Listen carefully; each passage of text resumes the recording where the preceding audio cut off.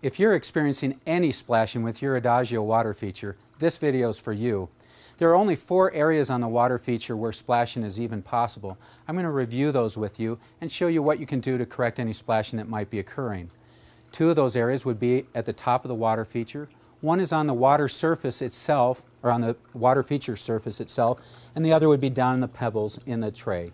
The first area where splashing might be occurring would be coming from the water distribution unit at the top of your water feature. It's important that you've installed the white plastic baffle appropriately.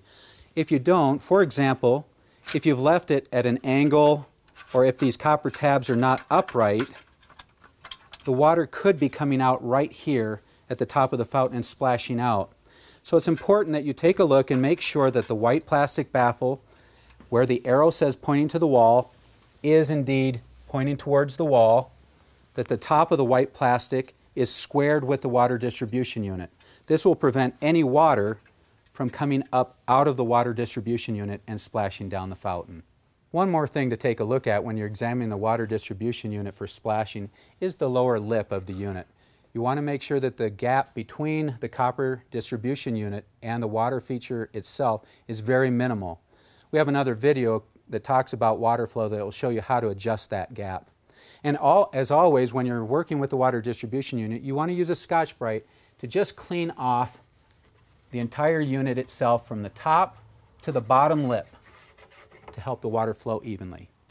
A second area where splashing might be occurring on your water feature is up at the top near these edge flow tabs. These tabs, the water comes over and hits these tabs, and it should be flowing onto the stone.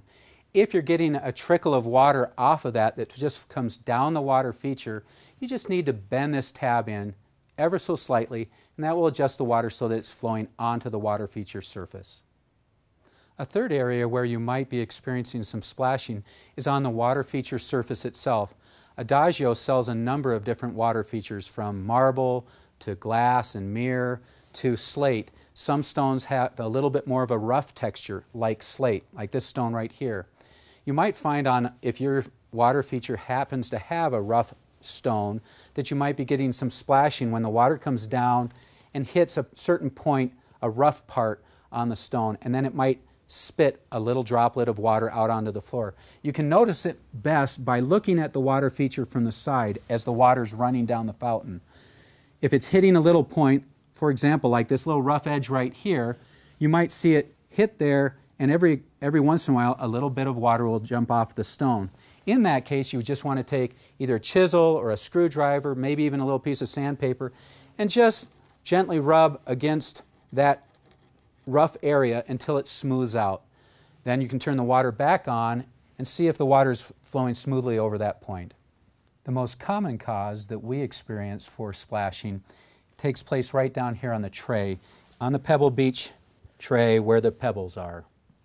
Splashing generally occurs when the pebbles on the shelf down here are leaning up against the water feature surface itself.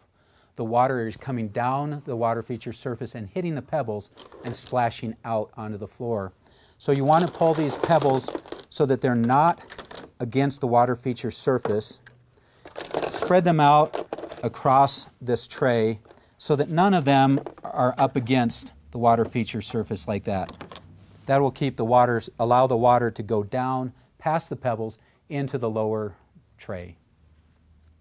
The pebbles sit on this Pebble Beach shelf, and the Pebble Beach shelf has this adjustable lip to try and keep the pebbles from leaning up against the water feature surface. You ought to be leaving about a 1/4 inch gap between the water feature surface and this Pebble Beach shelf lip. This is adjustable. You can just loosen these screws, adjust this lip so that it's about a 1/4 inch away from the water feature surface, and then just tighten the screws to set the lip in place, and then go ahead and add your pebbles back onto the shelf. It's important to know that you don't need to use all the pebbles that were included with your water feature. Just use enough that make it look nice, but not enough that they're leaning up against the water feature surface.